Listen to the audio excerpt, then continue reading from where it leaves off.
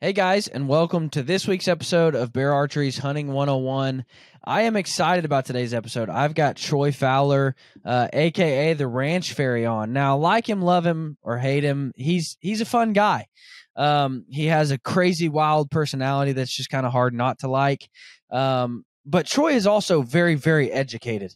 He's a very intelligent guy, and he knows his stuff. So we were talking about arrows, and we're talking about heavy arrow setups. We're talking about tuning arrows. We're talking about broadheads and the importance of sharpness. We're talking about everything, but the consensus of the entire episode is the best arrow that you could ever shoot is the one that you personally have confidence in. So this episode is not meant to persuade you. It's not meant to change your mind and try and tell you that your arrow setup is wrong.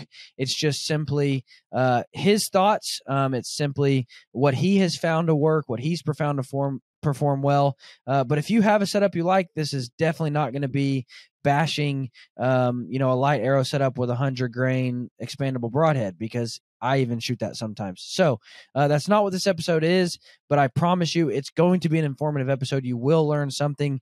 And as always, this episode is brought to you by our good friends over at ScentLock. So let's jump in and talk with the Ranch Fairy.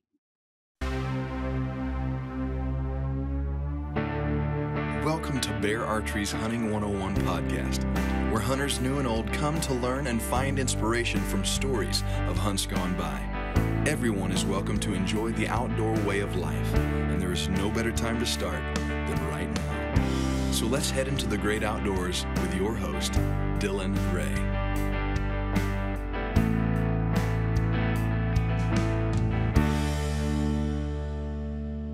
Guys, I know. Cheap, interchangeable blade knives, they're all on the rage. Change your blade right there, and you can keep going. And it's cool. And I have one in my bag, and I like to keep one in my bag. However, there is no replacement for a well-built, hand-forged knife. Something that I know is dependable. It's strong. If I pick it up, it's going to be sharp. It's going to be ready to go. These right here are knives built by my good friend Nick Deeker, Nick's Knife Works. And the most beautiful part of this is it's not cut and dry. You don't just pick out a knife and say, well, I guess that's the one I need. No. He built this one specifically to the length that I wanted it. I wanted this to fit right on the side of my binocular harness, so it was always there, always ready for me to grab. He built this one to fit really small in my pocket for an everyday carry. Guys, a good hand-forged knife is worth its weight in gold. Go check out Nick Deeker at nicksknifeworks.com. All right, Troy. Well, let's just start at the very beginning. First off, where the heck did the name Ranch Fairy come from? Every podcast, we got to know. Jonas and the Meat Eater guys, everybody asks me that. So I'm the ranch manager of our place. It's actually my wife's family's place in South Texas. And more than a decade ago, I realized everybody wanted everything to be perfect, but nobody wanted to do the work. And I kind of like tinkering and building fence and fixing things. So I started calling myself the Ranch Fairy as opposed to Uncle Troy. And I have 38 nieces and nephews, and there's 9 kids, 10. Julie has 9 siblings. So I am Uncle Troy to half the earth. And I started calling myself the Ranch Fairy. And then when I decided to start the YouTube channel, I typed it into Google and nothing came up. So you're either really unique named, which is, totally flies in the face of the tough guy bow hunting stuff. And then, or you're super popular to get the algorithms to run. And I have no marketing plan. I had no business plan. I was just going to start a YouTube channel. But I went, okay, well, that's unique. No one's going to forget that. Half the world doesn't know my name, which is fine. And, or my real name, my God-given name. And so I went with it. I figured it would just either take off or I like fail. it. Yeah. So it was kind of a shot in the dark. I remember the first time it kind of ever came up. I think it was Aaron and somebody else, Warbriton, that were on the show, and we were talking about our bow setups, and they mentioned something about the Ranch Fairy, and I'm like, what did you just say? Like, what? Wait. What are we talking about? And they're like, yeah, dude, have you not checked it out? And I'm like, no, man, I have no idea what you're talking about. And so I took a deep dive into Ranch Fairy, and I'm just like, he's my favorite person. Well, thank you. Like, it's awesome. Thank you very much. It's awesome. So what spurred the, I don't want to say addiction, but that's almost what it is in my opinion, of heavy arrows, of this bone crushing heavy arrow setups? 100%. And I think that's why my channel, I'm not really good at Instagram. I don't look at my metrics. I don't pay attention to any of that stuff. I just post stuff, and I'm not going to do it. I'm 53 years old. I have enough. I just don't have the thing to constantly just drive my brand like a wild Indian. But there was a hole in the bow hunting space that I did not know existed as great as it does, of having arrows just not do what they should. And then watching the hunting public, and I'll get to the point, watching the hunting public guys, I'm not familiar with swinging out of a tree, hunting public, taking the shots you got to take. And then I started watching other public guys, and I said, wow, you don't really have a choice. Like, we hunt over bait and stuff down here. So if a deer comes in, you can kind of wait a little bit and they'll turn or whatever and get a decent angle. But when you're going up in a tree and you're a mile from the truck, three deer comes by and here comes a buck and he just doesn't give you a shot, you don't shoot. Or you shoot a bad angle. My story is I killed a Pope and Young deer in 2008. I haven't shot a deer since. I just gave up. Why? I just don't care to shoot them. Well, about that time, my kids came along and we've killed 9 million deer together and all my nieces and nephews and stuff. I just don't care to kill them over. But I never gave up. So you're still deer hunting. Yeah. You're just not pulling the trigger. Yeah, I was deer hunting plenty. I got a gun I just put up that has 30 names on it. And people have killed their first animal with that rifle on our place. Yeah, I've killed plenty of deer. I just hadn't killed them. But I didn't lose hunting the big feral hog. So I started to specialize, and I stopped shooting every pack of pigs that came in, and I started trying to shoot the big ones. And on our place, a big one's about 6 feet long from nose to tail, and they're about 200 plus pounds. That we don't have any agriculture, so they don't get real big. In West Texas, they get 300, 350s because there's a lot of agriculture. Like if there was pigs in the Midwest, they'd be 500 pounds because they just eat all the time. But my pigs work pretty hard. So I had cameras. I was doing everything a trophy whitetail hunter would do, and I would just pass pigs. They'd come into the feeders, and if the right one wasn't there, I'd just let them go. Because I was hunting a pig. It would take 10 or 12 hunts to get him in front of me. And I bet you at one time, shooting all standard platforms up to about 2015, I was 50% recovery. And I was at 17 yards. I mean, I don't shoot far. Wow. I get made fun of a lot because I'm the guy that sits at the dare feeder shooting pigs over bait. Well, you come try it, brother. It's a little more exhilarating than you think. And I love pig hunting. It's super fun. Pig hunting's one of my favorite things on earth to do. Oh yeah. And people ask me all the time. Why I don't turkey hunt, and I'm like, well, simple fact: I can hunt in Kansas and I can shoot one bird, or I can drive down to Oklahoma and Texas and shoot 10 pigs in a weekend. Nobody cares. Why wouldn't you do that? Right. Like I'm in the killing business, dude. So if I can kill 10 pigs versus one turkey, I'm gonna hog hunt every time. So I just taken it to the next level of I started hunting the big ones, and it's just because I had a lot of them. I mean, I'm down there a lot. I'm down there just being the ranch fairy a lot, fixing broken stuff, and then I'll go hunt in the afternoon, right? So I was struggling on the great big ones, and it was pissing me off because I was putting a lot of time into trying to kill the big ones, and so there wasn't any. This is 2013, 14, or whatever. There wasn't anything out. Like, they just said, well, they're tough. You go to the archery shop and say, well, them things are tough. Okay, I'm going to tell you something. I'm a respiratory therapist. I had cadavers for 6 months in school. I had tests with a human heart in a tray and pins in it, and you had a piece of paper with lines on it. And you had to know what arteries you're looking at. Okay? Yeah. I know it. The internal organs are not tough.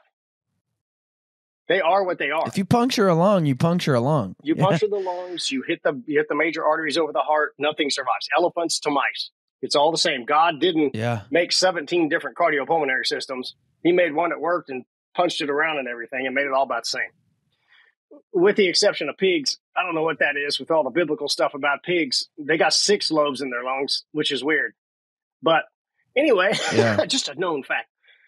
I said, I read Dr. Ed Natal's study, which was 30 years of, all he studied was penetration.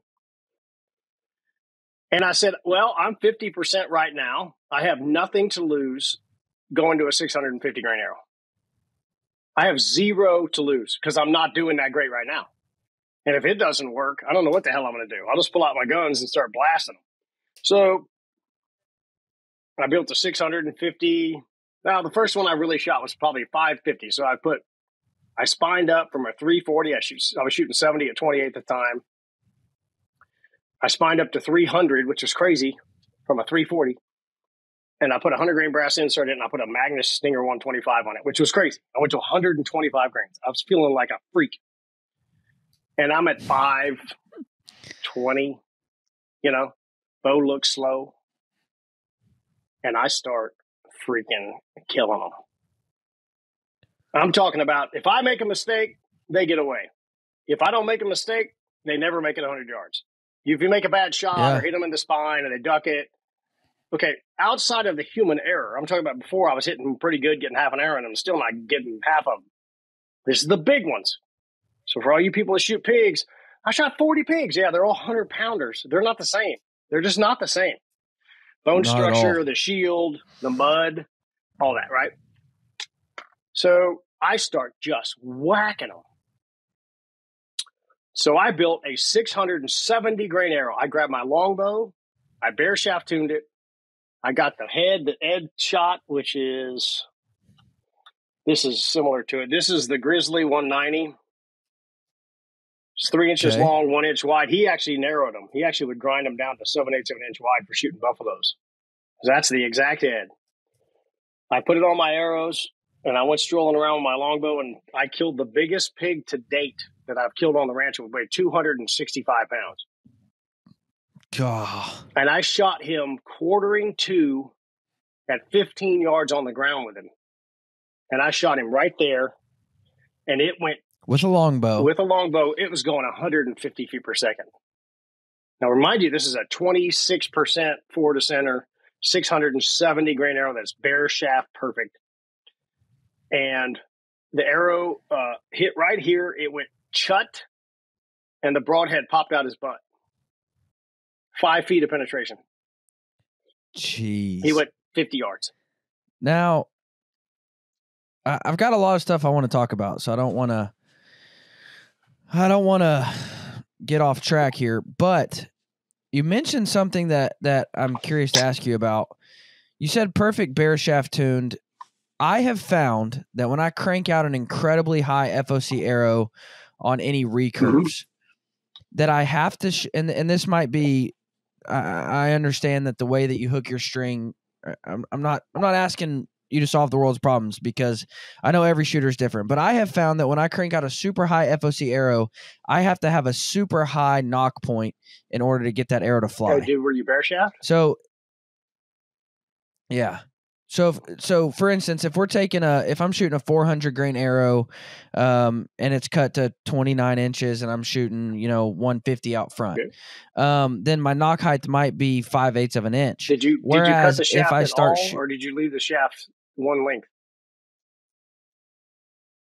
I just cut it to wherever it. So that's the problem. Okay, I know where you're going. I'll solve your world's problem. Okay. So that's, yeah, I mean, and then if you go to, say I jump up to a 300 spine and I want to run 315 out front, all of a sudden I've got to raise my knock point up to an inch. Okay, so what you're experiencing is called paradox. It happens with all longbows and recurves. They bend around the riser, even the center shot stuff. And if you don't keep cutting the shaft shorter, it won't stiffen up to the point that it'll ever stop doing that. So the way So you're getting knock high because of a weak shaft. Yeah, it's weak. So what you do is you take an arrow and you get 10 yards from the target, shoot it full length, bare shaft. And it should go to the right. I'm right-handed. So if you're left, it goes left. Right. It should bend sideways. Yep. Okay, we're soft. Great. Cut an inch off the knock end. Leave the point Yep. set. Shoot it again. It will bend less Yeah. because you're stiffening it up. You keep cutting it. All of a sudden, you'll hit this point and it'll start going straight. That's the length. That's it. So my question is this: I have bear shaft tuned to get knock right and left out, but now I'm hitting way knock high. Are your 3 fingers under? If I'm shooting a super, yes. I don't. If I'm shooting a super high FOC arrow, that's what. And you know, I've just heard. I don't know if you're familiar with Tom Klum, but basically his response was, "Well, when you go to a crazy high FOC, it's just you get knock high." And I just didn't know if you had that experience or. I'm going to go mess with it now. I don't know the answer to your question. I honestly don't. It's not true. Ed did it. So what's your? Do you know the height of your knock point? Oh God, it couldn't be. No, I don't measure that. If it's shooting knock low, I raise it. If it's shooting knock high, whatever, I just move it around.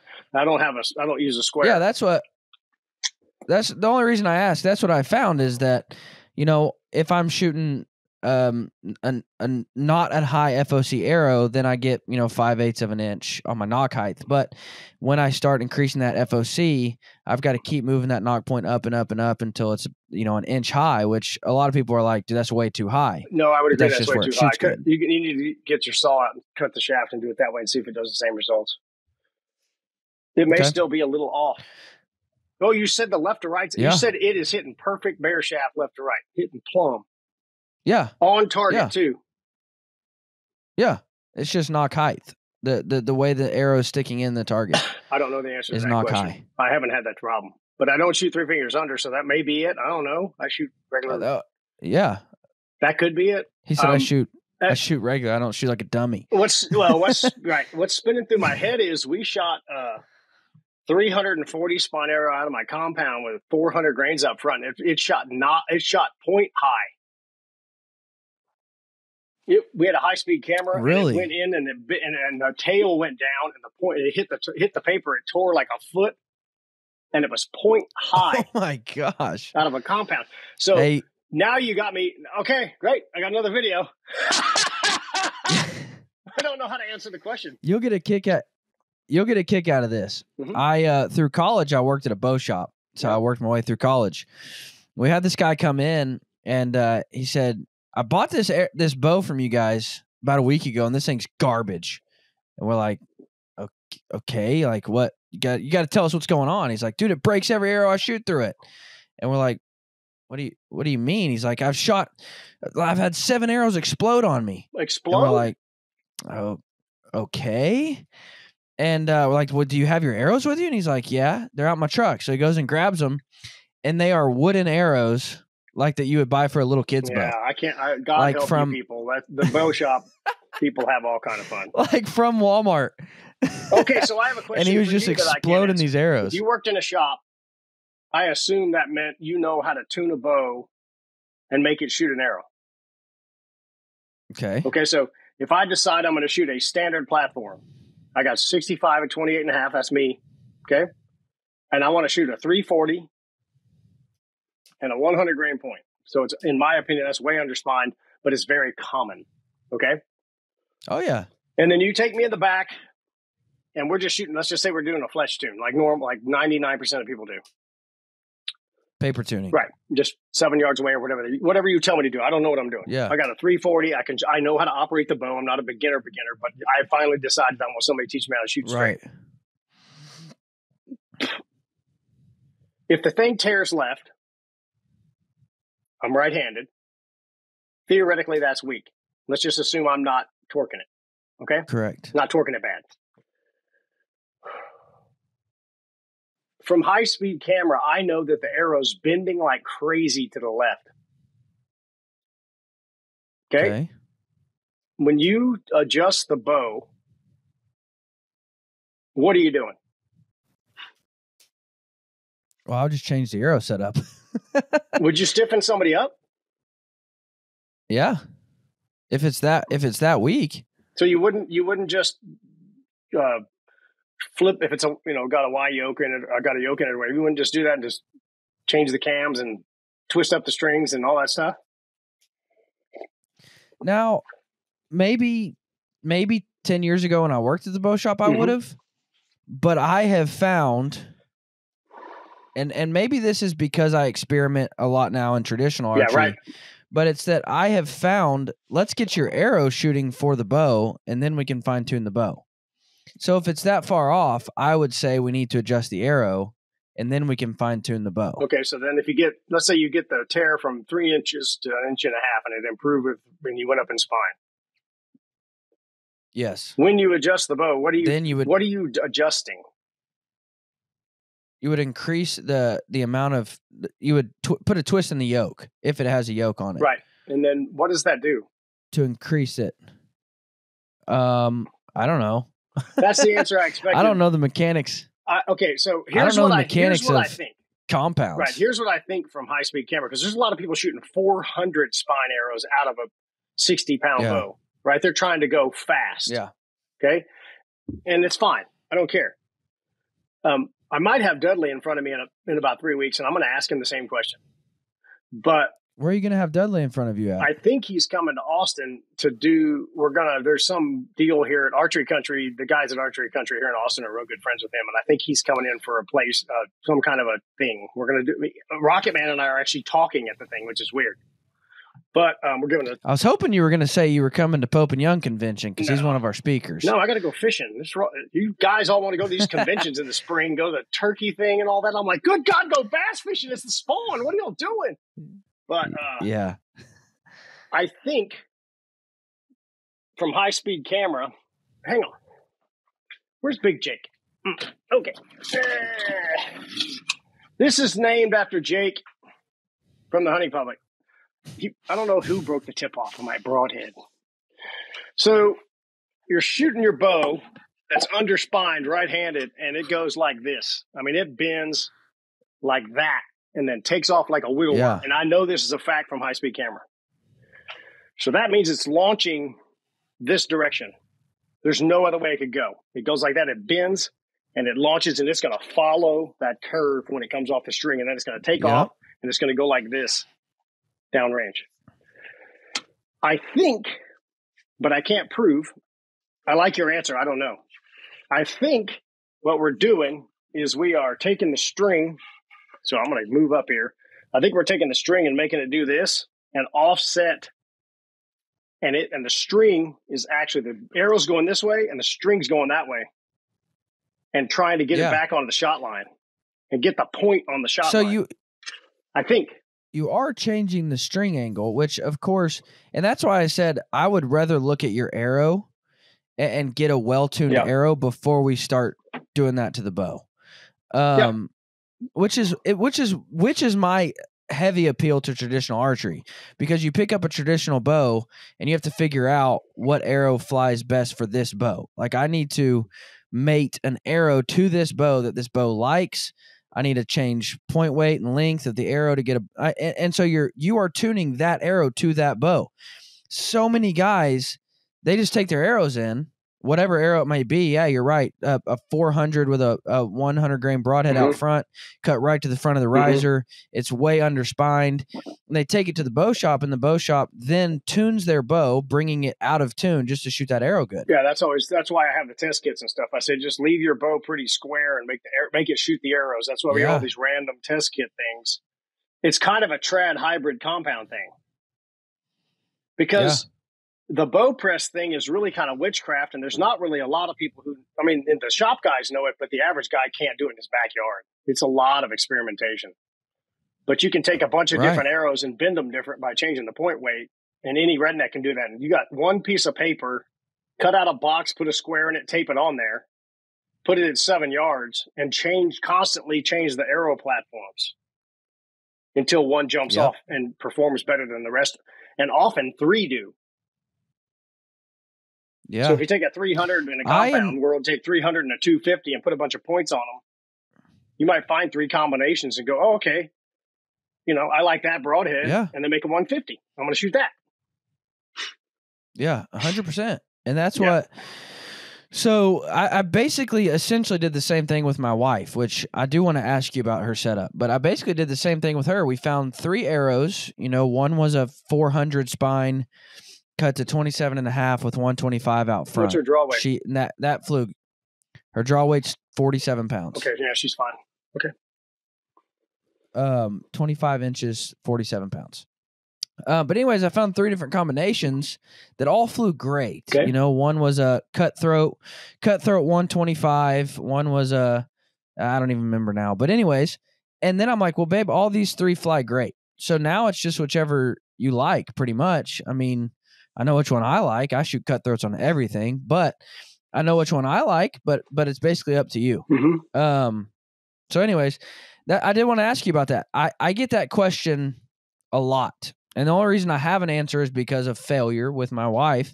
But I get that question a lot of I've got a daughter or a son or a wife. They can't pull a lot of weight and they're having trouble with penetration. What's an arrow setup you would recommend? So let's look at my wife. 25 inches, 47 pounds. What arrow setup would you recommend? I would try to get her over 500 grains. 525, really? Yeah. My buddy Rob Nielsen, his wife is a little tiny woman. She shoots 39 pounds at 25.5 inches. She shoots 570 grains at almost 30% forward to center. And she is shot completely through 3 bull nilgai. Nilgai are like elk on steroids. She shot completely through them. Yeah. She thinks deer are kind of funny. Like she just shoots them. She doesn't think twice about it. So perfect flight's got to win. And then I would just have more mass because it really does downrange. It's slower, but it doesn't slow down. And then heavy things are heavy no matter what. They're always heavy. Now, and I'll be honest, I was in the same boat as a lot of these guys. But to think about my wife shooting 47 pounds and increasing the arrow weight, I'm like, man, I just can't do it. Well, there's always limitations, right? You'd have to shoot closer. Yeah. Well, I just couldn't. So originally she was shooting a 500 spine, cut to 25 inches with a 100 grain broadhead on it, cut on contact broadhead. That's a 320 grain arrow. That's nothing. Exactly. Okay. And I was just like, man, but she's shooting so little, I just can't do it. And so I upped her to a 400 spine, went with a brass insert and a 125 cutthroat. Okay. And all of a sudden she's blasting through does, and we're talking Midwestern does that weigh 220 pounds. Yeah, but you got her up in the high 400s, right? You jumped her 100 grains because you put a brass insert in there. It's 485 now is what she's at. She needs to be shooting the single bevel. She is. Yep, single bevel cutthroat. She'll be okay till she hits one in the shoulder, and then she won't be okay. Yep. But if she hits them right, single bevel cutthroat. If she hits them right, then she's going to be fine. That's the problem. That's my whole channel. Plan B. I don't care about Plan A. Ever, never. Okay. Let me play devil's advocate here. Okay. Let me play devil's advocate here. Okay. I am a heavy arrow shooter. Mm-hmm. Well, I just built out my new recurve arrows for the new Eichler riser, and they're 595. Beautiful. Now, I'm a heavy arrow shooter. However, I like to play devil's advocate here. Okay. So what do you say to the guy? Well, first off, let me just say this. If you are a light arrow shooter and you like a mechanical broadhead and you say, well, dude, I've killed hundreds of deer with them, fine, and that's what works for me. I'm not here to persuade you. I'm not here to tell you you're wrong. That's good. Keep going. The best arrow is the arrow that you have faith in. Let me just say that. Yeah, it's like you like a sexy shad crankbait, and it works every time because you believe in it. Yeah, I believe in that too. So don't let me. I don't want people to start. I don't want to get hate mail saying you say archery is for everybody and then you only promote one kind of. No, I'm just telling you what I shoot. If it's working, it's working. If you like that arrow, yep. Absolutely. So what do you say to the guy who says, "Well, Troy,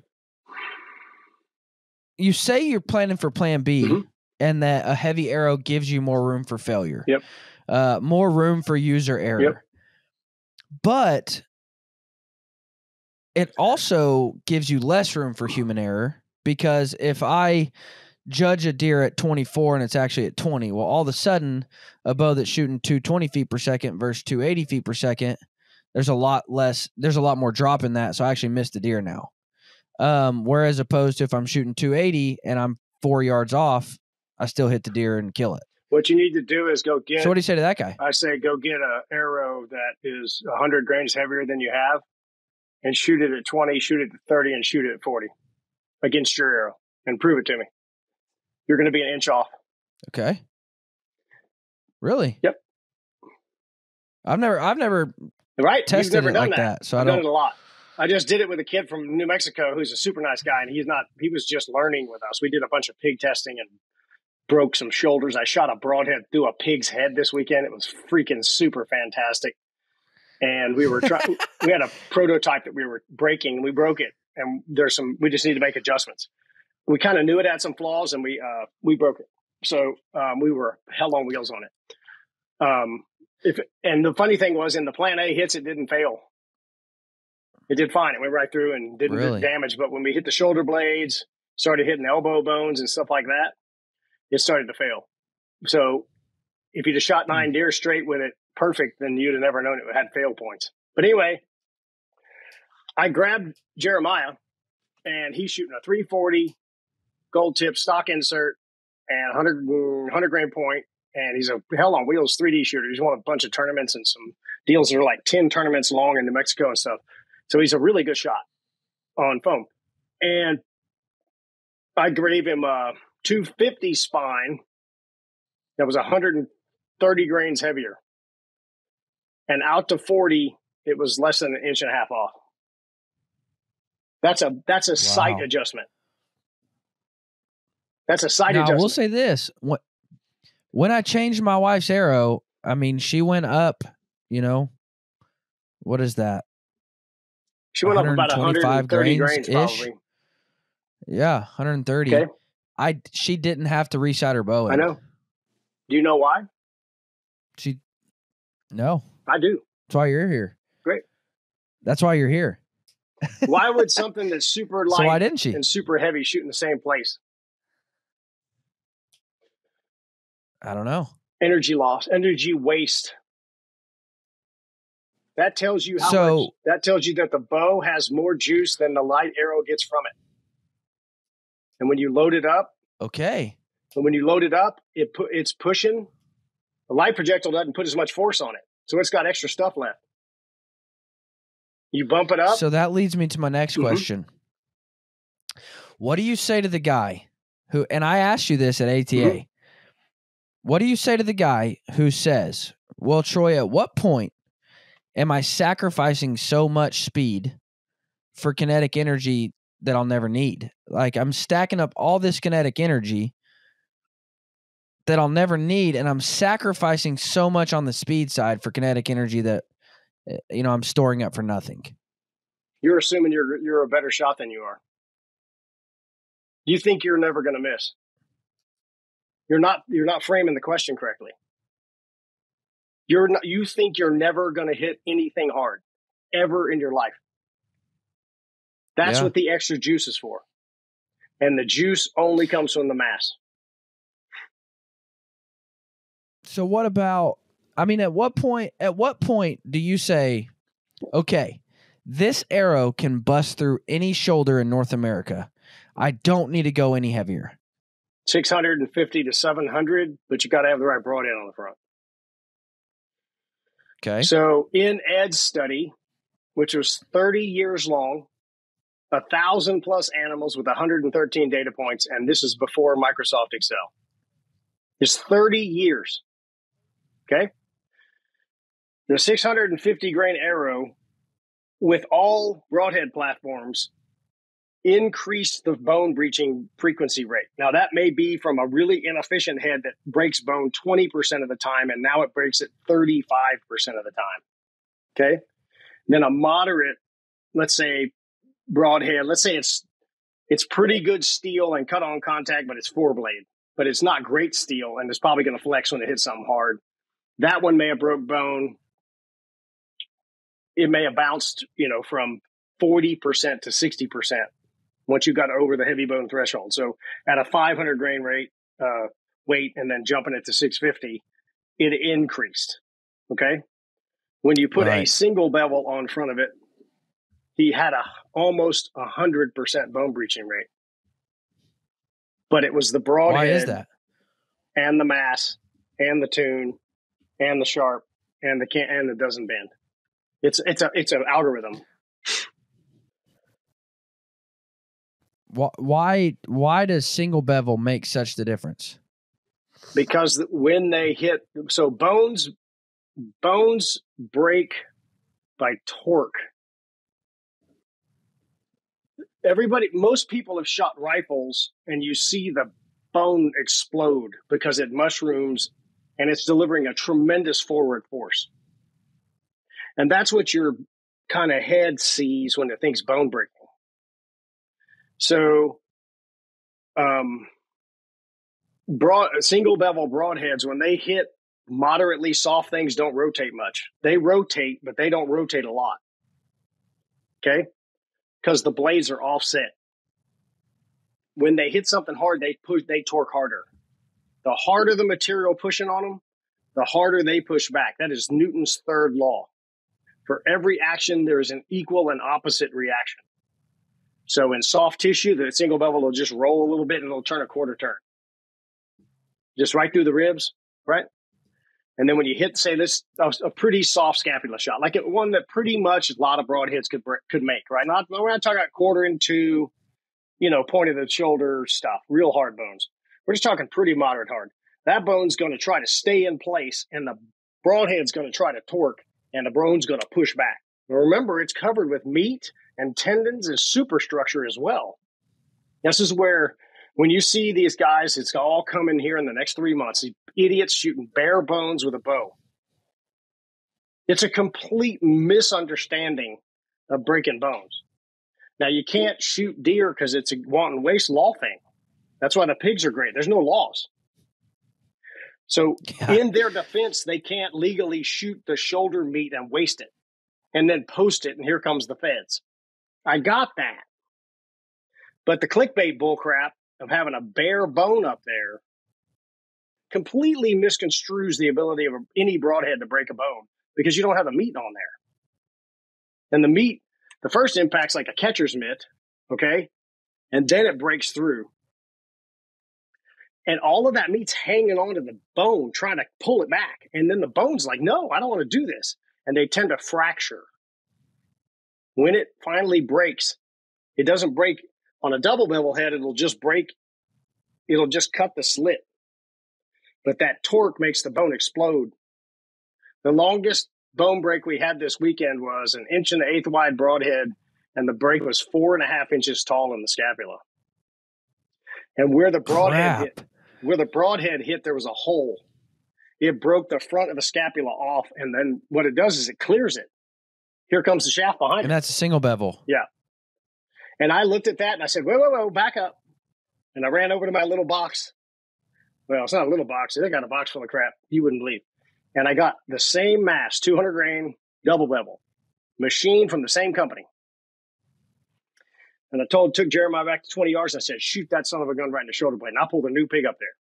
We had shot him that morning, and we were cleaning him. We were just going to shoot him a few times, okay? It went through the bone. It exited 8 inches, but it had 6 inches of shaft sticking out the other side. So it was a lethal hit, and it broke through the bone. This is about a 580 grainer, one really heavy. Oh, no, it was 630. Excuse me. It had an underground brass insert. So it was about 630. Every single bevel we shot, we had to put a target behind the pig because it wouldn't slow down. We had to catch them. We didn't want them hitting the ground, and we wanted to see the broadheads after hitting the pig, so we'd catch them in a target, right? The double bevel twice in a row was lethal. Don't get me wrong about this. The thing was going to die, okay? This is your horsepower comment. But it only penetrated half the arrow. About 6 inches were sticking out the other side. Whereas the single bevels, we had to catch them in the target. They kept going. That is free extra juice just by broadhead design. It's 20% better or whatever. It's 10 or 15% better. Remember, Same I said arrow, they're both same lethal bow. hits. Right. All the pig would have done on the double bevel is broke the shaft off and died. Same distance. There would have been no death. The same thing. Result's the same. Pig goes 70 and goes down. I got that. But that's that hit. What if the next one's in the ridge of the scapula and it's even harder? Yeah. Right? We know for a fact every single bevel flew through and hit the target. And the double bevels didn't. They didn't hit, they didn't pass all the way through. Yeah, right. I actually said that too. I do this a lot. I do all kinds of stupid experiments and break a bunch of stuff. Here's all the arrows. Well, this isn't all the arrows. This is the set that got destroyed, or I got to refletch all these arrows. They're all covered in blood and gory. And that's not all of them from one test session. And when I saw that double bevel thing, I was like, wow, that's really cool. So the horsepower comment you asked about, that's it right there. Would you rather have an arrow that you have seen completely pass through every time, or just kind of go through? If single bevel is the way to go, then how come you came out with a 3-blade? Because everybody takes steps in their life. Very few people I know are going to go from 400 grains to 650 and jump off the ship. They're going to go to 400 grains, they're going to spine up, they're going to go to 525 and fiddle around. That's why I'm also sponsored by Magnus. They don't make a single bevel, but they make a kick-ass, American-made, guaranteed for life. Mike Som's a great dude. Replaceable blades. But those damn things work awesome. So if you're shooting a mechanical and you start snorting a little fairy dust, but you're not getting all the fairy dust, and there's no fentanyl in the fairy dust yet, then you're just going to take a little bit of drugs and fiddle around. The 3-blade has significant advantages over any other platform. You can sharpen it yourself, easy. It's machined and it's not going to break. And then they'll take the next step after that. So what do you say to the guy, which let me say this, I did play around with it this year. Okay. I did try it. And what do you say to the guy who shoots a really heavy arrow but shoots a mechanical? It's Newton's third law. So it works. It works okay. It works. What you're comparing is mechanical and light to mechanical and heavy. Okay? Yeah. Oh, yeah. Okay. So shoot the cutthroat and watch what happens. It's going to go through the deer and skip off 50 yards into the freaking corn pasture and you're going to go find it. Right? Oh, yeah. So trust me, yeah. What you're doing with the mechanical with heavier, it's better off, but you're actually pushing harder on the target and the target's pushing harder back. So you're actually messing with the physics there. I will agree that they push harder, so they probably work better. But the physics state, and nobody has beaten Newton yet, that for every action, there's an equal and opposite reaction. So if you have this heavier impulse of momentum on the target, it's going to push back harder than it did on the light arrow. It's an equivalent reaction. So I think you're pissing up a rope. It might be a little better. I would be fearful for blade damage. Well, and let me just, and not that, I mean, I'm a whitetail hunter at heart, so I'm not putting down whitetail hunters, but everything I shot was just a whitetail. And, you know, I never hit bone with one. There was never a mishap or a mistake. Yeah, it was all plan A stuff. I can't truly say. But you have history with them. You have history with them from light arrows, so you know what your history is, and they probably saw better results comparatively, right? Yeah. Okay, I would agree with that. Come here. Yeah, I'm not that much. I'm not that impractical, right? I'm not just standing here on my soapbox screaming, "You're an idiot." I got that, but the example of the double bevel and the single bevel is kind of the horsepower thing. Just that broadhead change. The same platform, same width, same machine, same company. And it was that much better. I literally sat there and go, wow. One of my biggest things on single bevels, and you alluded to it, is that they're so easy to sharpen, I should say. Now, and I've heard you say that before, that the sharpness of broadheads are so incredibly overlooked. So how important What are you looking for? When do you say, okay, this is sharp enough? Because so many old rednecks are like, oh yeah, it shaves the hair on my arms. We're good. Let's go shoot. Is that? I mean, what's the standard of sharpness that you're looking for? That's the easiest one to do. If it'll shave real easy, and I actually like them where the hairs jump off. You can actually get them sharp enough that there's that the hair on your leg or whatever doesn't even end up on the blade. It just but if it'll cut, if it'll shave your leg, it's ready to go. The trouble with a lot of broadheads is, and I'll give you an example. The platform we were testing this weekend, we had trouble with. They were supposed to be Rockwell 55. They were S7 tool steel, single bevel, a new design. Okay. With some kick-ass features. I can't wait to bring the thing out. But we kept having these chatter. We kept having tips break off or bend. And we couldn't figure it out. We pushed them. We put them in a Rockwell smasher, and they were at 42. Now, so they're way soft. Okay. I do not know what the base steel's Rockwell is. I'm going to ask the company. Just so I understand that when the steel is given to them, what's the Rockwell? Is it 20? Right. Yeah. Or is 40 where it comes out? Okay. And then it's supposed to be hardened to 55. Okay. Most of the real high quality single bevels that are machined are somewhere in the 50s. And that seems to be able to retain the edge and not chatter through bones and stuff, not break. Chatter means it looks like a chainsaw tooth. And if that's happening, that is worse because the inside of those breaks is flat. It's not better. People think, oh, it's all shredded up. No, it's terrible. You want that long edge to be nice and sharp. So the sad thing about it was we put it on a best tester, which is this little deal, has a scale on it and this piece of material that they have calibrated the machine to, and you push down on it, and when it separates, it locks the number.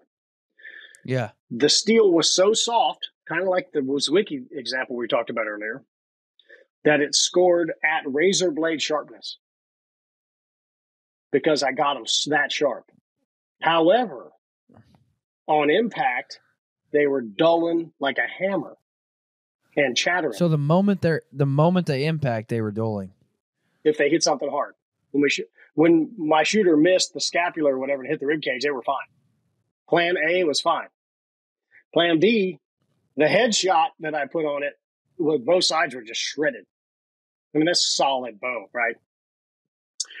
And we kept going, what the hell's wrong with these things? And until we pushed them on the Rockwell scale, we found out they were soft. Well, soft steel does get terrifyingly sharp. And it was hair popping. You could run it down your arm and you didn't feel the hairs get cut. The hair just disappeared, just flew off. They were awesome. They were at razor blade sharpness in the quiver, on my arm, and in the air. And then they ran into the animal. And because they're so soft, our results were wide and varied. Plan A, they were fine. Plan B, they were not. I don't care about plan A. Because I want the people who pull a shot or something goes wrong or they jump the string to still succeed. We can't put it out like that. I guarantee you, they were so soft that regular people, average skills, would make them be the sharpest thing they've got in their house probably until it hits them, until it is used for its intended purpose, and then who knows what's going to happen to them. Wow! So that is huge. I call it. So if somebody doesn't have a tester at home, how can they even tell, will this hold the edge up when I shoot it into something? You know what I mean? That's a great question, and I just covered this in one of my videos. If you're shooting any broadhead platform currently and you consider your broadheads disposable, I talk to people all the time who say, well, I just throw them away when I'm done. They're kind of wrecked. The mechanical world's full of this. They shoot once, and they go, okay, it's wrecked, and they throw it in the trash and get another one. One of these days, that's going to cost you. One of these days, that blood trail is going to be wrecked before it goes through. It's just that you're going to struggle on one. It doesn't cut the internal organs as efficiently, thus you're not going to have as much blood with the capability of leaving the chest wall to get on the ground. then you're going to blame the broadhead. You're right. The broadhead dulled on impact. And then it cut inefficiently. Let's say it dulled to 50% of its cutting capability. So it cuts the internal organs at a 50% rate. Because lung tissue is real mobile. And if it's pushed like with a screwdriver, it'll just move out of the way. It will. Arteries are semi-muscular. They're relatively durable. They're like rubber bands. You get something like a butter knife and you push it on a rubber band, what does it do? It just keeps moving, stretches out of the way, pop, boop, flips over, and it didn't cut. So then your blood trails and the tracking distance lengthens. The capability of the amount of blood that's coming out of the vessels is reduced. Blood trails reduced. The holes aren't as clean. Like when you cut your finger with a razor blade and it bleeds for like 9 hours and you can't ever stop it. You cut your face shaving, right? It just bleeds forever. That's what you want. But it needs to go through the thoracic wall first and still be like that. So that is the answer to all the questions of people who said, man, I shot him right where I should have. I don't get why. I mean, I saw it go in, I saw it come out. Well, it pushed the lungs out of the way and kept going. I think a lot of people shoot their broadheads 3 or 4 times and don't sharpen them. Oh, no. I mean, they pull them out of the target and put them back in the quiver. The majority of guys you talk to never sharpen broadheads, ever. Right. Or but they shooting them expect into your target, whatever percentage of reduction in cutting quality that happened over 2 or 3 shots, you have now taken 100%. You've taken an A+ broadhead that could have eroded to C. I stole it from Aaron Snyder. I thought it was a great example. And then you've taken that, you've removed it, you've pulled it down to a B+ broadhead, and it's going to go to a D. Yeah. If they're equivalently going to erode, okay, let's just say the erosion is equivalent. If you started at A+, you're going to go to a C+. You started a B, you're going to go to a D. Right? You're going to go to a pi CD. And so the cutting quality goes down from that A to a D+ C level, assuming the erosion is the same. And it's exactly the same shot, which never happens. But it's an easier thing for people to frame in their head. So you have intentionally set yourself up by shooting into the target 4 times for a less sharp broadhead. And if it erodes from a lower starting point. So it's terrifying. What is your sharpening process? How do you get a broadhead razor sharp? Most people use a jig or something. I'm getting ready to. I just did a partnership with Work Sharp Tools, and I'm going to come out with a video with one of their tools that's just phenomenal. I currently sharpen with a jig and use 300, 600, 1,000, 1,200 grit stones. And then I go to a strop. And stropping is next level. It's 10 or 15% better when you strop. It's just say that one more time.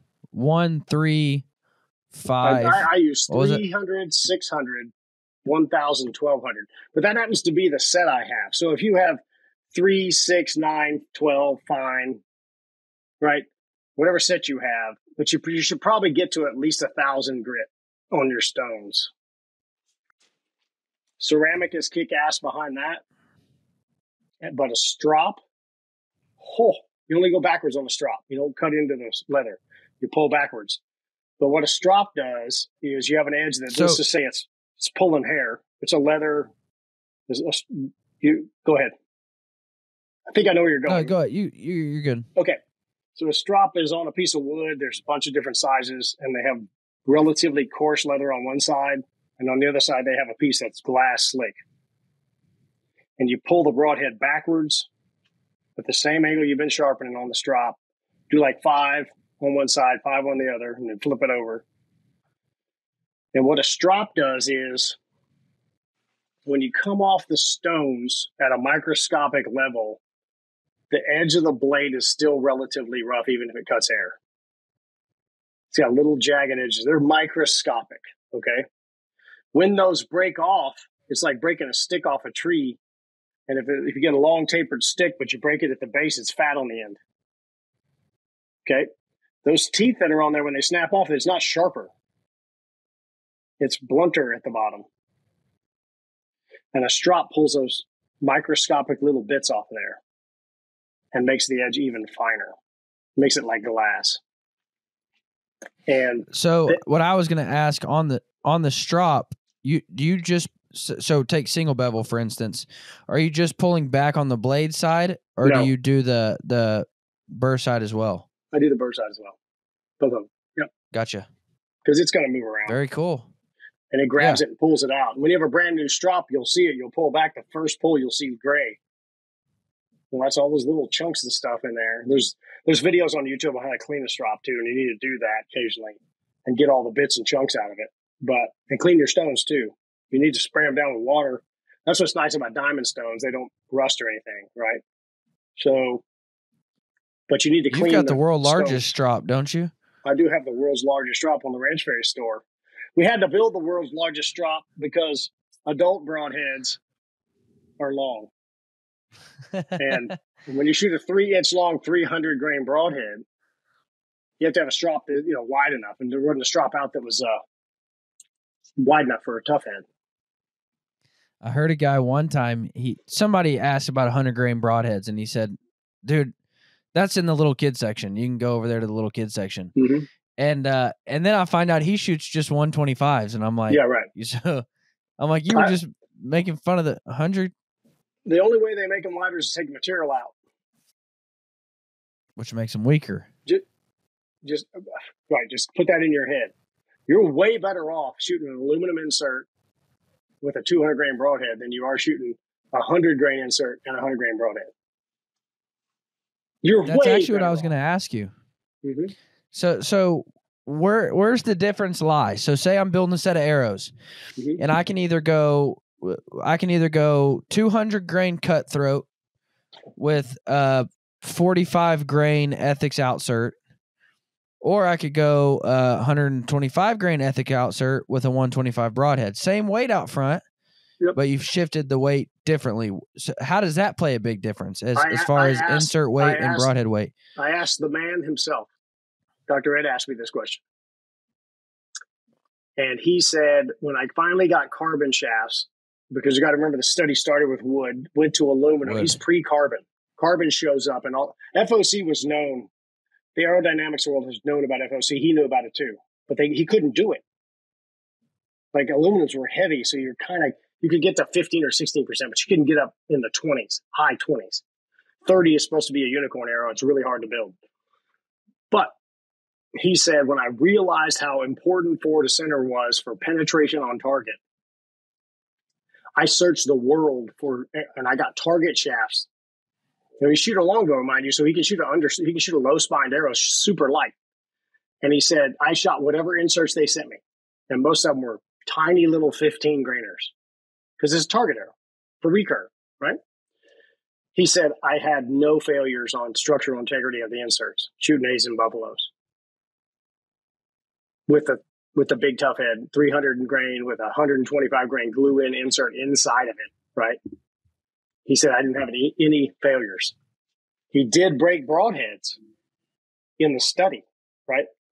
That were not high performers. The broadheads broke or sheared off or whatever, dulled. But he said I had no failures, and I have seen the same thing.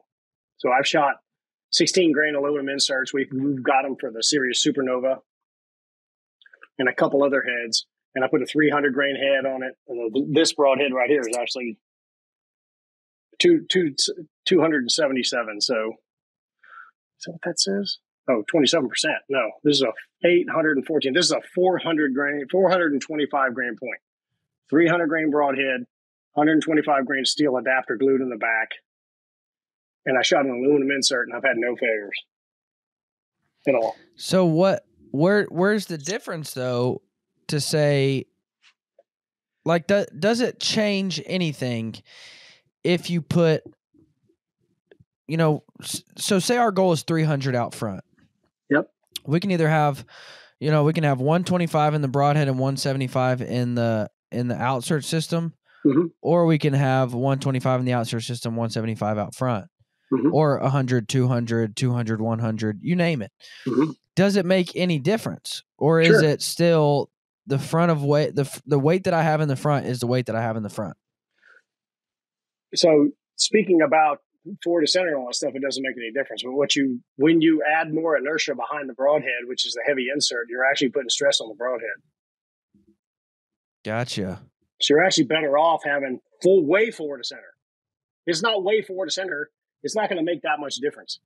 But when you're flying to a target and you're impacting a target, you want the smallest amount of inertia behind the broadhead you can possibly get. It's a little impractical statement because the broadhead arrows are long, they're relatively heavy comparatively, but you're way better off shooting the heaviest broadhead you can and lightening up the inserts. Yeah. Because they're the inertia. The inertia is in the space this big in the broadhead or whatever. And it's going to just go doop. And then the single bevels are so efficient on impact. There's just not a lot of resistance. You've shot a few animals with the cutthroats, right? Oh yeah. Tell me what the sound is when it hits them. Death. It's just nothing. There's no sound. Yeah. Doesn't hit them really. It just cuts through. It doesn't punch them. Right. It just goes choop a lot. I've had multiple people say, dude, I thought I missed and the deer ran over and fell over. Right. Because they're waiting to hear that. Boom. Yeah. Right. There isn't one. You're more likely to hear it hit the ground than you are hit the deer. You're likely to hear it stick in the dirt rather than hit the deer. And this weekend when we were shooting, you could hear a chut sound. And when I heard that, I said, great, you hit the bone. But it was just this chut. It's not like crack or pop or anything. It's just chut. And I was like, great. And when it hit the thoracic wall and he missed the bones, it was a little bit of a thumpy sound, little thump, like popping a rubber band. Now, I did get mad this year, and it wasn't the cutthroat's fault. I told Tom it was, but it wasn't the cutthroat's fault. I had a bear at 13 yards, and I just shot a bit high, and I never found that bear, and the blood was horrendous. Yeah. I mean, just stupid bad. Yeah, now, granted, that's generally bleed pretty good. And that's on a bear, too, where they don't bleed good anyways because all the hair soaks it up anyhow. I probably caught top of back lung. But still, I mean, just the blood was horrible, and the guys I was hunting with were just like, yeah, it's that stupid single bevel, dude. All it does is put a little slit in it. And I'm like, I think you're wrong, but yeah. So that was frustrating, but definitely not the broadhead's fault. Well, they can't blame the broadhead if there's a lot of blood on the ground. That's just shooter error. I mean, you just eat that and keep moving. Exactly. It's going to happen. It's going to happen. That's what I did. I did come home and I shot 3 deer with cutthroats, and all of them died within 50 yards and piled up. So yep. Yeah, the single bevels are really fantastic, man.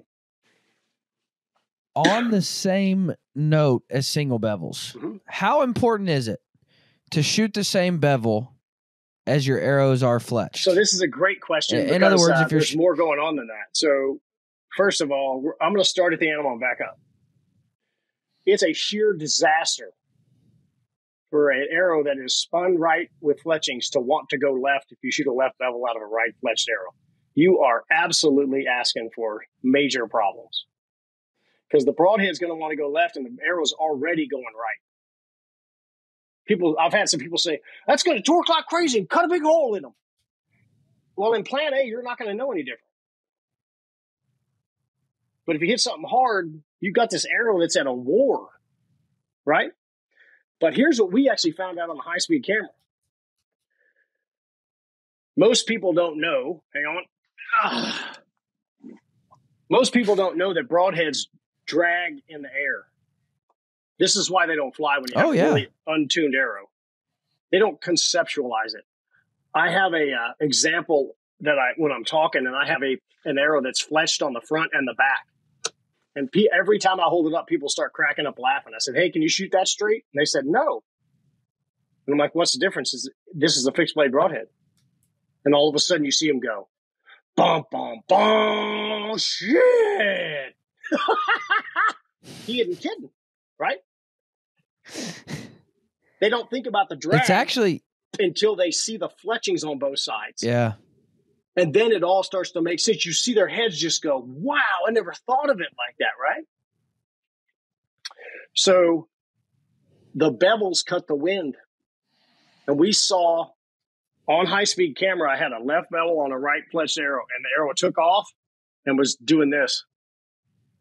And then It starts off. to go left before it corrects itself to go right. It didn't know what to do.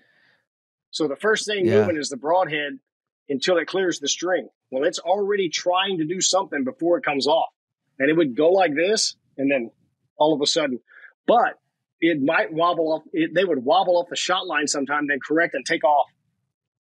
Like one of them would shoot down the middle, and the next one would go left about 6 inches. Because it was knuckleballing, and then it would spin.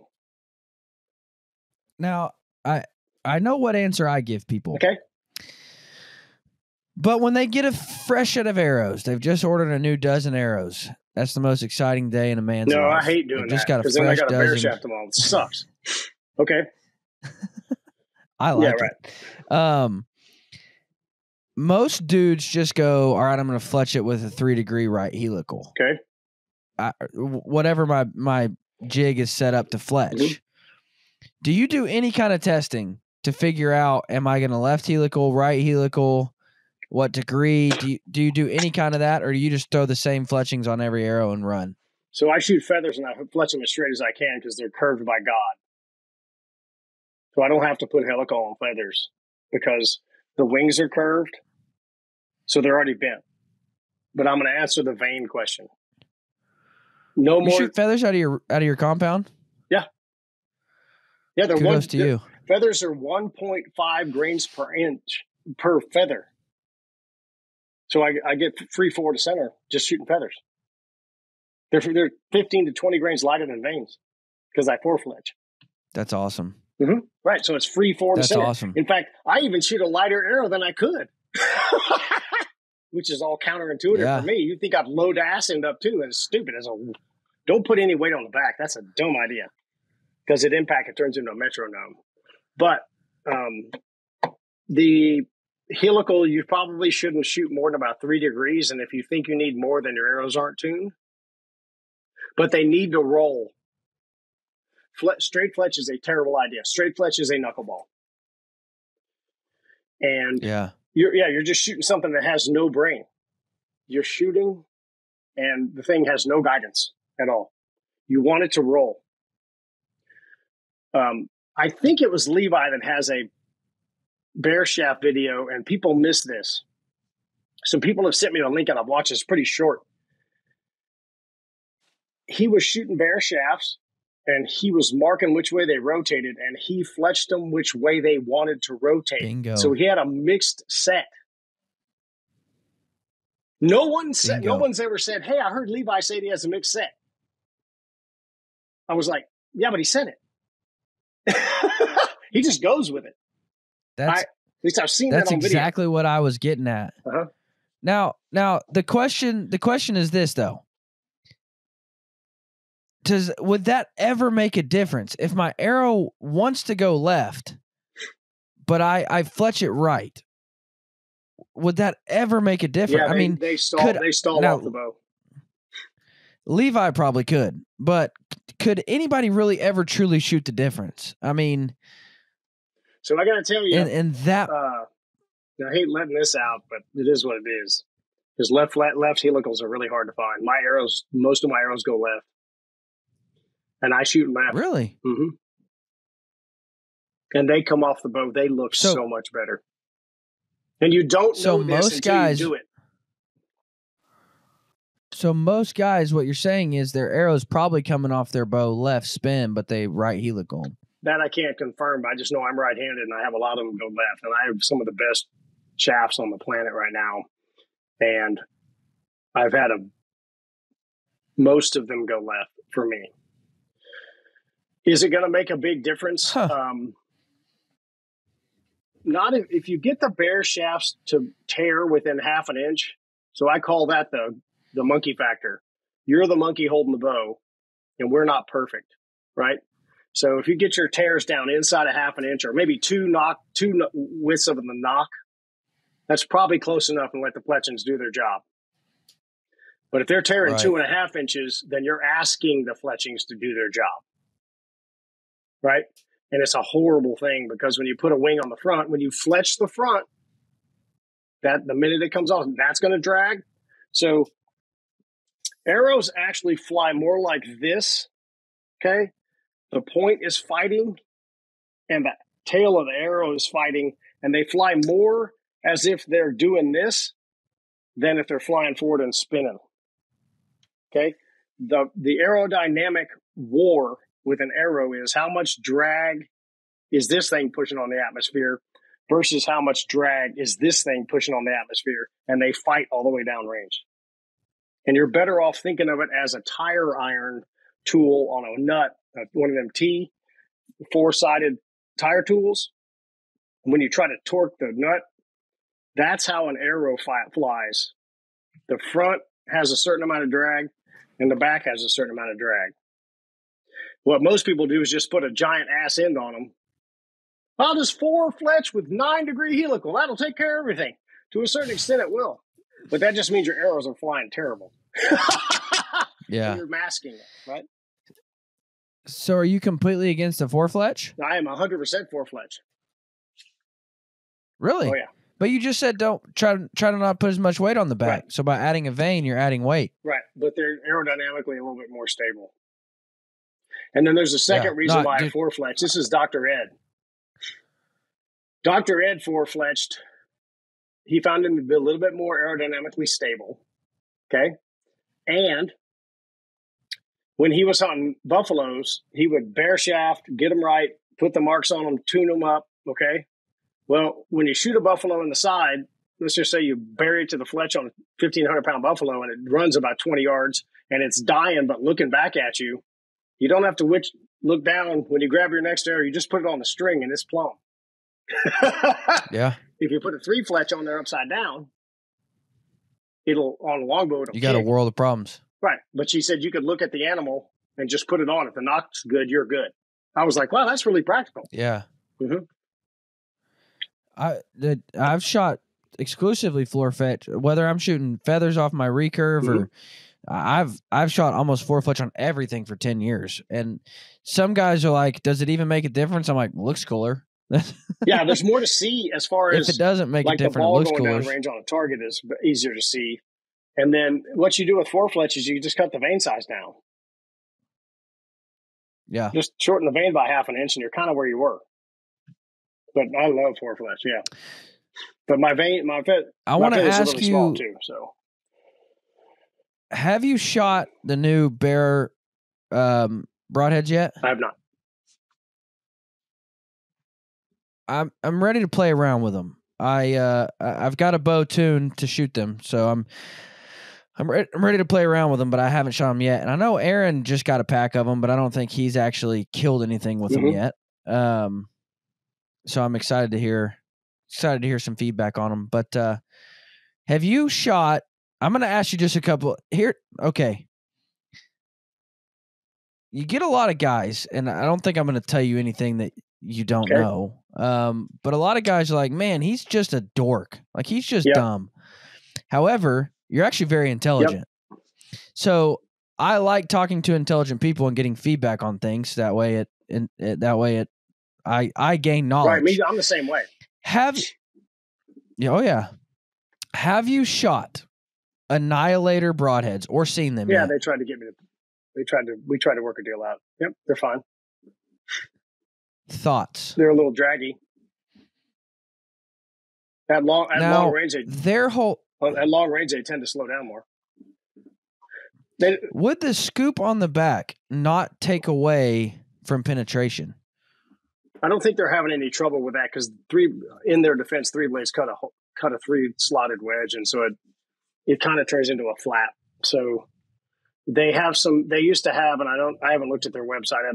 I fish a lot more than I do bow hunting, but they used to have something about sucking chest wounds and it creates this vortex behind it. I told them that's a bunch of bullshit, and they didn't like that very much. So That's absolutely incorrect. It's not going fast enough. Cavitation does not occur until 2,300 feet per second. There's this thing called the FBI. They've been around a while. They studied. Might have heard of them. Yeah, they studied it with handguns because they were having trouble with people flopping around shooting back. And 2,300 feet per second was where the cavitation started. So we're going a little slower than that. Just a little. Just a little. A fraction of it. They're fine broadhead. They sharpen nice. They don't bend. They don't break. I don't have any problem with them. The only reason I ask, I have not shot an animal with them yet. Mm-hmm. But I did miss my target one time while I was shooting them, and it didn't even bust through my privacy fence. Well, it's a 3-blade. So I was like, it's a real short, stumpy 3-blade. What do you expect? Yeah, but I was like, well, if it can't bust through my privacy fence, I've got a couple issues with it. The short, stumpy stuff is short and stumpy. Okay? One of the most stable objects on the earth is a pyramid. This is one reason why 3-blade machined heads and 1-piece heads don't tend to bend, break, or snap off. It's a very stable platform. Pyramids are one of the most stable things to stand on, lever on, all that stuff, right from the physics background. However, the greatest weakness of a 3-blade, and I endorse one, but it's very long. I know that weakness, so I didn't want it to be real short and aggressive and have short blade angles like this. I wanted it to be like that. I wanted a high penetration 3-blade. The greatest weakness of them is when they hit something like that, they wedge. Okay, so each blade does not have an offsetting blade to help bust on the other side, right? Like a 2-blade head, the other side is also cutting in the exact same plane, and it tends to help it keep going. A 3-blade turns into a big war. On the flip side of that, when you hit soft tissue, they make a hole. I mean, so once again, that's not a Plan B broadhead. But in Plan A, so what you're saying is it's great for Plan A, not for Plan B. Yeah, 100%. You can read Dr. Ed's study. He shot every broadhead on the earth. Zwicky Eskimos. What's your thoughts on We just have so much better stuff now. We just have so much better stuff. You want to do it for classic reasons or whatever. It's kind of a tratty thing to do. It's super fun. I have a bunch of them. I shot a ton of animals with them because back when I was 20, that's what we had. They had bear razor heads. I'm old enough that the Thunderhead replaceable was a big deal. Like the first person to put blades and a collar behind it and make it replaceable, we thought it was the second coming of Jesus himself. That's how old I am. So, my dad still has a pile of those. Yeah, and they're legitimately great. They work great. And but the same thing, it's a Plan A broadhead. So we just have so much better materials now that it's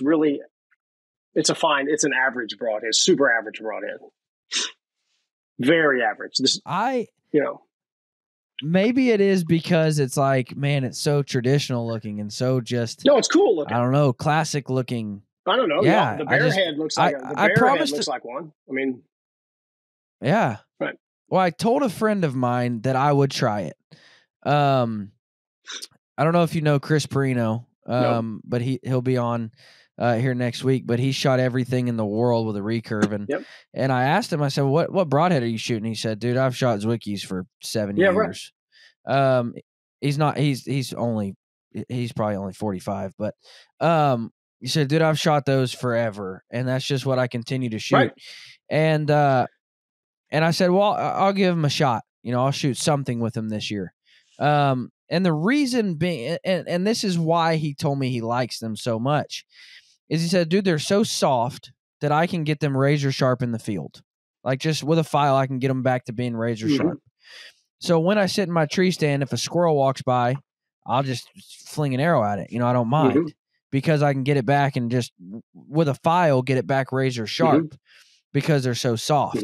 And so I did tell him I would try them. So I will try them, but give them a go. No, good for him. I'm excited to. As long as they work, that's fine. I'm not going to tell him not to do it. But I am. My main head will be the 175 bare single bevel Mhm. that they just came out with. Yep. I'm excited to try that. Yep. And I'm excited that have you got your hands on them yet? Which ones? The bear? The new bear No. razor heads. Well, we'll have to change that because I want to hear your feedback on them. So, Troy, I ask every single one of my guests, what's your hunting 101 field note? Something that you've learned over the years that the listeners can take and put in their back pocket and make themselves a better hunter with. You'll never beat them moving. You'll never beat the animals jumping the string. I mean that you can't predict how much they're going to jump or if they are at all. And I say that because I think it's the only thing that could turn plan A into plan B. And you didn't miss. That's the hard part about it. In a situation where you put the arrow on target and then they move, you shot in the right spot. But the right spot wasn't there when the arrow got there. Yeah. They've introduced shoulder blade, bone, they're moving, doesn't help. Get over it. That's my advice. Keep shooting. Well, and that's the best lesson that I ever received. I was standing there inside of Rocky Mountain Specialty Gear, mm-hmm. and Tom was giving me some recurve coaching, and he just said, he's like, dude, don't worry about the target down there at all. Yep. Like you worry about you, mm-hmm. whether it's in the preseason and you're sharpening broadheads and tuning arrows, or whether it's in the moment and you're shooting at that animal. You make sure everything that you do is perfect. And don't worry about that animal down there. Because you can't change what he does. You can't change what the animals do. There's nothing you can do. You can't change what that animal experiences, hears, and how it reacts. You can't change that. But what you can do is make sure you do it right every time. Right. The arrow, you need to be ready to go. Your arrows need to be tuned, and things got to go to your intended point of aim. And then shoot and let it eat. I do want to say another thing about you real quick. Not that maybe you've heard this, maybe you haven't, but I think it comes off when people talk about plan B. We're shooting for plan B, or, we're prepping for plan B. People are like, well, if you do enough work in the preseason, there is no plan B. That's the stupidest thing I've ever heard. It's a stupid comment. That's dumb because, again, we're going back to you can't control what the animal does. I'm going to put a layer on top of that because we covered that. I'm not trying to cut you off. I want to add another layer to that. Do it. I'm not a professional baseball player. I played soccer I was all district in the district I was in soccer, and I went to San Antonio, Texas, and played with those kids, and I couldn't even get on the field. Okay? Yeah. There are people in the bow hunting world, and this guy, Mr. Perino, is that what you said? It's Perino, right? Next week we're going to talk about him. He may be unbelievably calm under stress compared to average people. There are people who are next level in the shooting moment, and it goes slowed us down, and they're fine. There's a lot of us that are somewhere in between that and just absolutely taking a crap in the stand, losing our freaking crap. But that person who loses their crap and doesn't shoot real good on animals is an incredible surgeon or an accountant, or they've got another skill set that they could make you look like an idiot and just talk circles around you. I guarantee you 95% of bow hunting, I can dive into the thoracic wall and make everybody look like a complete moron. Oh, just shoot him in the side toward the front. That's where you kill him. No, there's a whole lot more than that. So on top of the animals being very unpredictable and the shooting situation, you're on the side of a mountain hunting elk and you're on your ass for some reason on a pretty steep slope, and he's downhill and you can shoot sitting because of the slope, and that's what you got. You're not standing up after 7 shots and 6 cigarettes at the 3D range shooting the lights out on target 10, but the first 3 weren't so good. This is 1 shot, 7 days, downhill, 35 yards, and you're on your butt. And the wind's blowing. There are people who that doesn't bother them at all. They just go, yeah, I got it. And their brain does the math. Like, phew. There's a lot of people who go, phew, and they kind of shoot. It just is what it is. And we're never beating that one either. Yeah. Now, let's take a step back real quick. How do you overcome that? I don't want to say overcome it.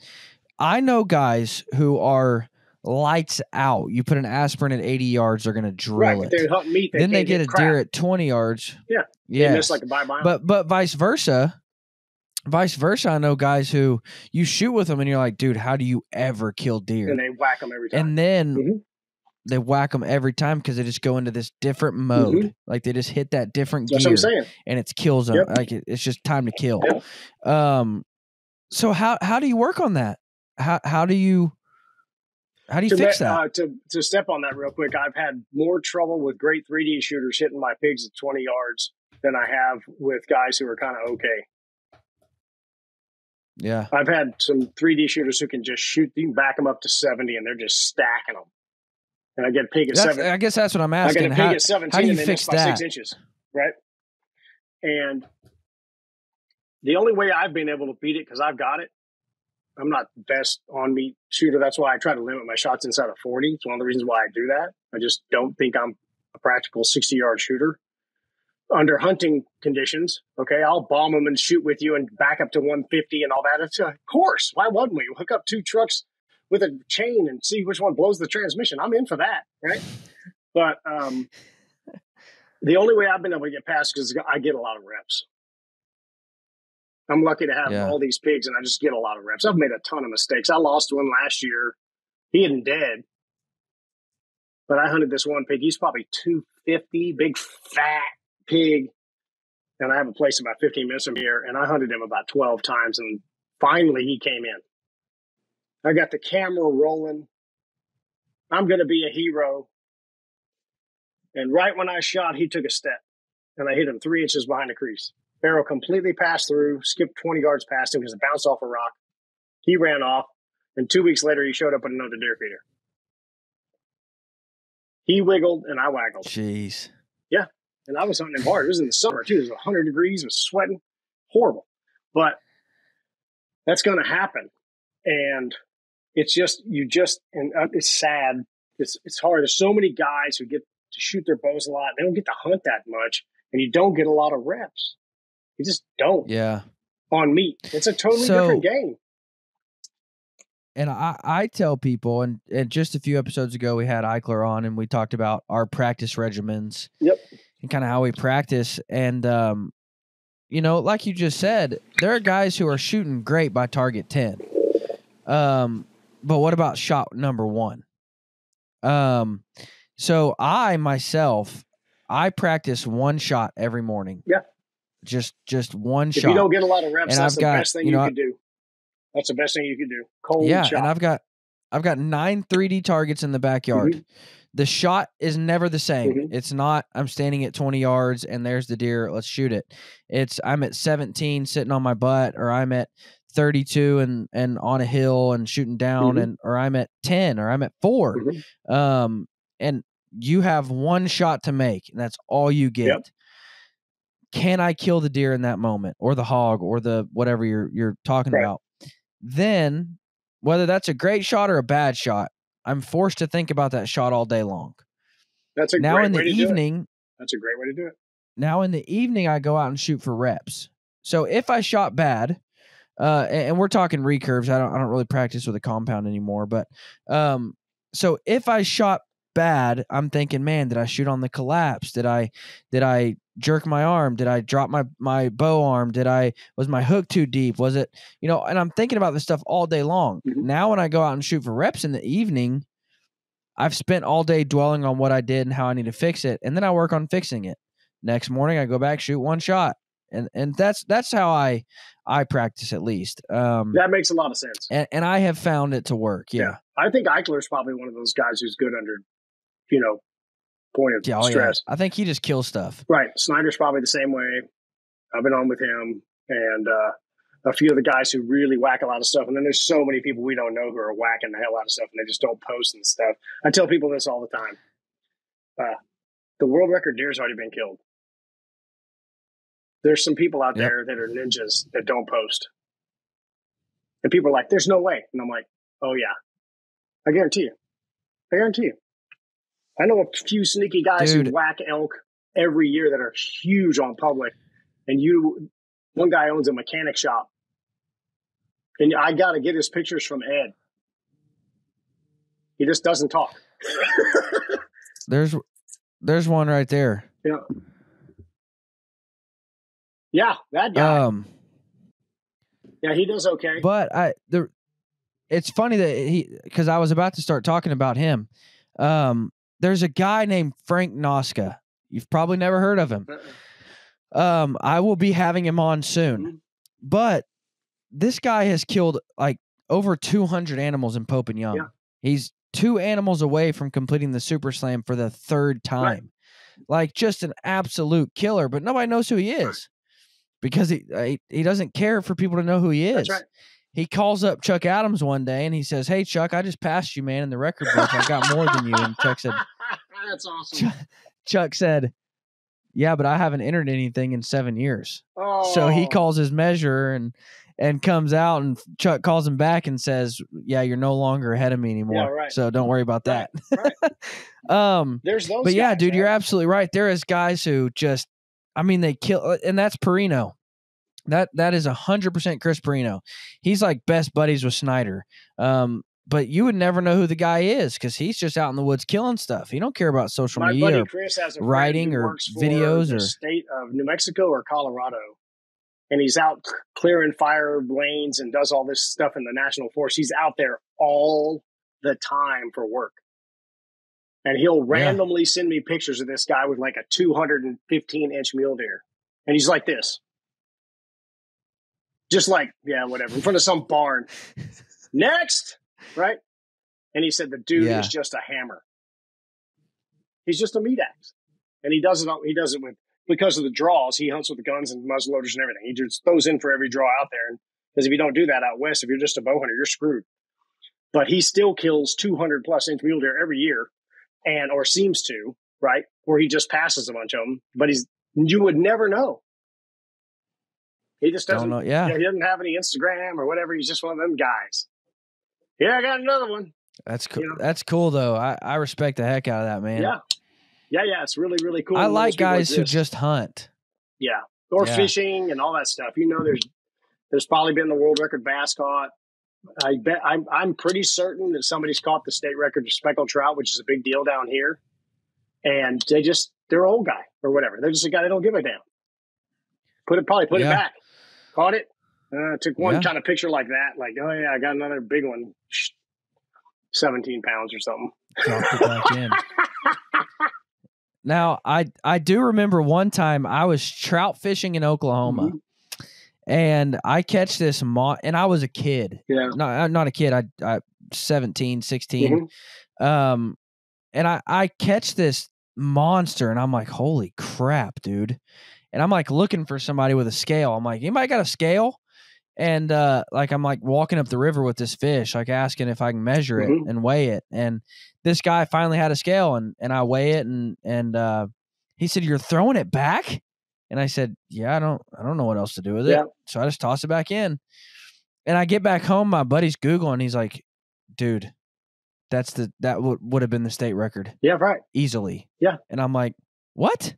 He's like, "Yeah, dude, that was the state record rainbow trout for Oklahoma that you just caught." Yeah. And I'm like, "No way, dude." And he shows me and I'm like not even deny it. Like it was a pound over. And I'm like, "Oh my gosh." Right.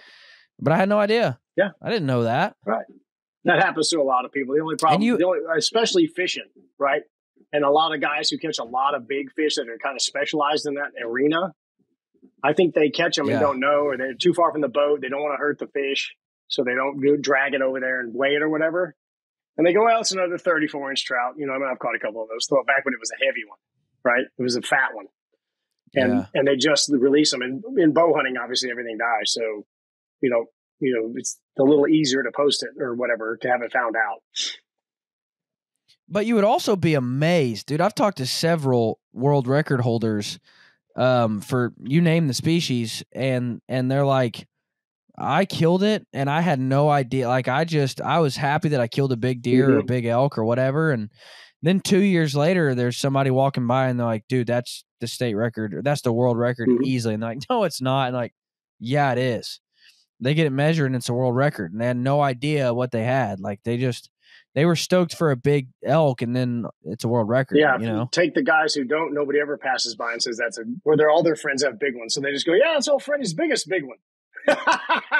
Yeah, it's a no legit kidding. record monster. So those people exist. It's a beautiful thing that they still do, because 100%. It's like one of the things that sucks. The Coos deer thing in January got out on social out in Arizona. What thing? The Arizona Coos deer hunting. It just got out on social in the last 5 to 7 years. Yeah. It's a shit show now. Yeah, now it's crazy. It's crazy. Yeah. It's a zoo out there. It's great weather. It's easy. It's not easy hunting, but it's great weather.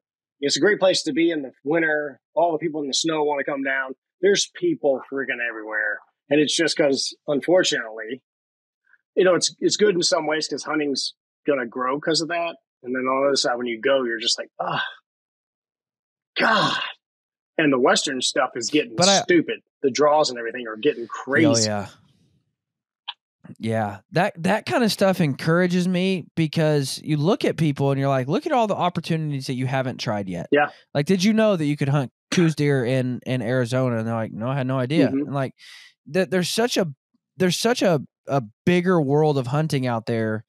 And sometimes these whitetail guys, they only get stuck on Midwestern whitetails. And you're like, did you know that you could hunt spring bear in Idaho and it costs you $250 for a tag? Yeah. And they're like, no. And you're like, yeah, have fun. Yeah. Like, or hogs or javelinas, or, I mean, all of these things. Like, dude, Texas is the greatest place on earth. I just forgot, because it's quail season. You can kill anything. I haven't shot quail in probably 15 years. And one of the people I follow posted that they're quail hunting. And I was like, damn, I forgot it's quail season. I kind of mentally, it's sounds all like over you got right an now. afternoon activity. Yeah. All right. And that's a legit great sport. It's not over. This is the best time to hog hunt, in my opinion. Yeah, from now till about May is the best. And then if you want to kill big ones, not hot. Summertime is the best for the big ones. It's a miserable day to wait, but it's a great time to kill big ones. Oh. Now that's my biggest, I tell everybody, like, my biggest tip is start hog hunting and javelina hunting. Yeah. Like, if you're on this fence about should I try heavy arrows or not, build you a set of heavy arrows and go hog hunting, because they're a target rich environment. You're not going to blow your opportunities. It's not like, man, I shot at one for the year, I'm done. No, just wait 20 minutes. You'll see more. Or if you're just getting into it, it's a great way to practice, build confidence. Like, javelinas are dumb. Like, you can walk up to javelinas. It's a great way to test equipment. It's a great way to practice. It's a great way to hone your skills. And those are it's just a phenomenal thing to do. They're never standing still. God, they're a pain in the ass. Not at all. Mm-hmm. The first time I ever hunted with a recurve, I shot at a javelina and it was gone before my arrow got there. That's real common. Like, it hit just dirt because the javelina was gone. And I was just like, wow. Yeah, they're zippy. Well, everything's chasing them around. They're the right size to eat. There's cats down there and everything else. So that country's full of booger bears to eat them. Now, where are you at in Texas? I live in Austin. Okay. So central. We hunt quite a bit in Junction. Yeah. That's 2.5 hours from here. Yep. Due west. You're about 2 hours from That's where we hunt me. quite a bit. We'll go there. He lives in Rock Springs. Really? Yep. I didn't know that. You need to call Ed. I will. I'm going to send you Ed's information. Ed's an older guy. We're trying to get him out on all the podcast platforms as much as we possibly can. Yeah, I'll do it, man. It'll be fun. I don't know if you'll get video because he's like, I don't know how to do all that stuff. Well, we'll just drive down, shoot hogs, and do it in person. Yeah, that would be awesome. He'd love that. I can be there in probably from 6 Junction? hours. Hour and a half. I guess. No, from my house. Southern Kansas. I can be there I can be to Austin at least in about 6 hours. Oh yeah, you can go to Ed's. That would be awesome. He'd love that. Well, Troy, where do they find the Ranch Fairy at? As if they don't know who you are. You just Google the Ranch Fairy. Thank God my name's so unique. That's easy enough. My primary platform is YouTube. I have an Instagram under the Ranch Fairy, and then my Facebook page is. I had like a regular account. You can only have 5,000 followers, so I'm supposed to move it to a professional account or something. But I'm 54 years old. I don't care. So sorry on Facebook. Don't go to Facebook because it's already full of people. But on Instagram, I'm under Ranch Fairy. You've maxed it out. I maxed out. You just tell people I've maxed out only Facebook. 5,000 people, but I maxed it out, and they said, "Okay, you need to change your account." And I was like, "No, I'm not doing that. I don't care." So, but yeah, YouTube is my primary platform, and then I post a bunch of stuff on Instagram here and there. And I've already got videos stretched out to August right now, pre-scheduled. Very cool. Yeah. So there'll be a bunch of stuff. Before we go, last question. I saved the hard-hitting question for very last. Okay. What's the deal with Patrick behind you there on the toolbox? I just thought that was funny in the beginning, and he just didn't. I got SpongeBob with the American flag, and I even. Oh, okay. I didn't see that one. I have a Zelensky fishing lure, the Ukrainian president. Nice. Yeah, it's got hooks on it and everything. So I need to go throw that around. But I don't know. When I started the channel, I just said I'm going to go for it, and I've kind of got a wacky personality, as we all know. And I think we should have some fun in this world. And there's too damn many serious people out there who just need to get a grip. And that's my personal opinion. And I always thought archery was kind of fun. So I like to laugh and screw around. And then when I get the hate mail, I just keep pressing those buttons just to shock people's system. But the reason that's just back there because it was back there in my first couple of videos. And there's people like, "Hey, it's SpongeBob." And I just kept it there. I guess it's yeah, it is. I guess it's a marketing thing. I dig it. Yep. Guys, there's not many things that I'm going to tell you to stop and do right now. One of those things is to stop and go join Pope and Young right now. It's $45 for the entire year to be a member of Pope and Young. And what that does for you is that helps to ensure your rights as a bow hunter. Pope and Young is constantly fighting for your rights as a bow hunter. They are the national bow hunting organization in North America. They exist to protect your rights as a bow hunter. They are all the time going before state legislators to fight for your rights and to continue protecting your rights as a bow hunter.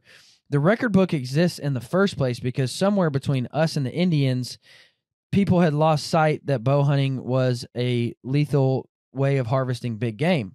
And so Glenn St. Charles and his group of cohorts, they started the record book so they could take it to different states and show that bow hunting is, in fact, a ethical way of harvesting big game.